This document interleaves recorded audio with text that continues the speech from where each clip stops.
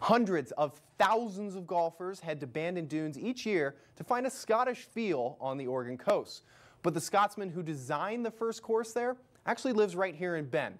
Earlier this week, I spent the day with David McLay-Kidd. I learned a lot from what could be his next big project here in Oregon to how he travels for work.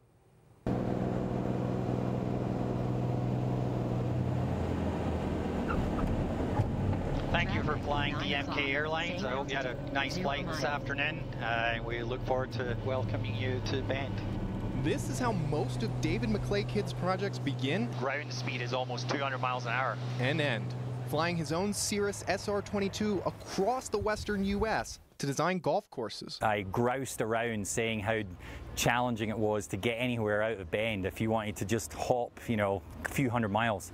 So one of my friends said, go learn how to be a pilot. After one flying lesson, he was hooked.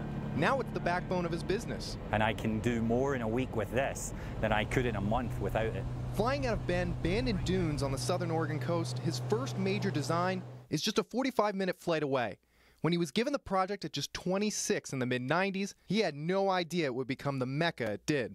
Literally hundreds of thousands, maybe even into the millions of people have visited the South Oregon coast, and they all come away with the same feeling, how beautiful it is. At Bandon, he says he sought to capture the natural beauty of the property instead of manufacturing it. The beauty was put on a national stage last year when Bandon hosted the U.S. Amateur.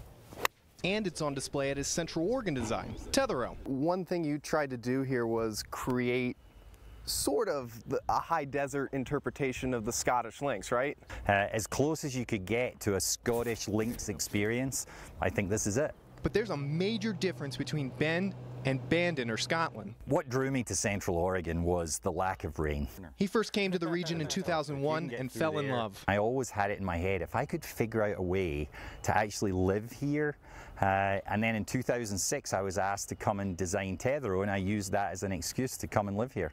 And I've been here ever since. At his office in the middle of Northwest Crossing, the walls are covered in plans. So this is a topographical heat map. Photos. We're surrounded with pictures of golf courses we finished. Memorabilia and maybe the most realistic CGI Everything. renderings you've ever seen. None of it is it's not a drone flight. And with Bandon Dunes announcing plans for a sixth and maybe final course, there's more coming. I'm the golf course designer for that course. There's a long way to go before the course becomes a reality, but it would make for a perfect story. I was the one that built the very first golf course at Bandon, and maybe I get to be the one that builds the very last golf course at Bandon.